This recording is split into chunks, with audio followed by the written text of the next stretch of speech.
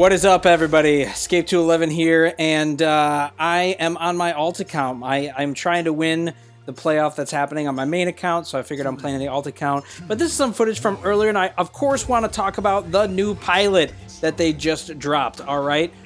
This is pretty sweet stuff because it's one that everyone can get just by signing in. Super nice, and you have plenty of time to get it by December 18th.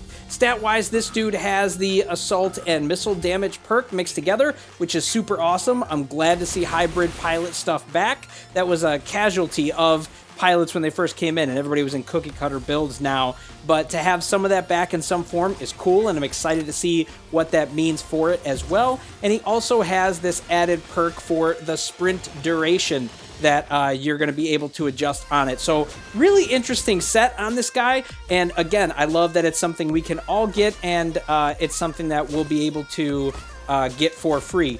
All right. The only other thing that was interesting about this guy that they didn't really touch on, and I noticed, was the stats. All right. When he first came out, he had similar stats to that of a legendary pilot, except that his weapon damage, because he had the innate damage there, was 5% higher, which actually means it's technically like 10% higher because it's 5% per each different type of weapon, or maybe just, I don't know, I guess you could still say 5% total.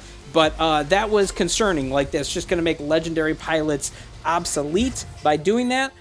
So, like, as you compare it here with Major, you can see that his innate skill is only 30% when you max it out at the end versus the 35 that the new pilot has. But they changed it. They actually, if you look at the stats now, you'll see that the mech HP is down to 25% and the innate skill damage is the same. So what's interesting to think is that his HP scaling is that of an epic pilot, all right? Only 25% HP, which is the same as an epic, and then his innate skill damage is a little bit higher than the legendary. So you're kind of sacrificing that 5 or 10%, however you want to call it, of the mech HP or raw stats that you get from a legendary to be able to have the perk and the flexibility of the innate skill damage. So I actually think this is really good. I think it's really balanced, which is really nice because I was afraid that he was just gonna basically eliminate the need or like benefit of us ever having legendary pilots, or make them, you know, lesser than, just like how epics are now in that sense. But it's actually kind of an interesting trade-off, and it depends on what they pair the weapons together, as well as what type of perks they add on to this stuff. So I'm curious to hear what you guys think about the idea of perks and all that kind of stuff going on.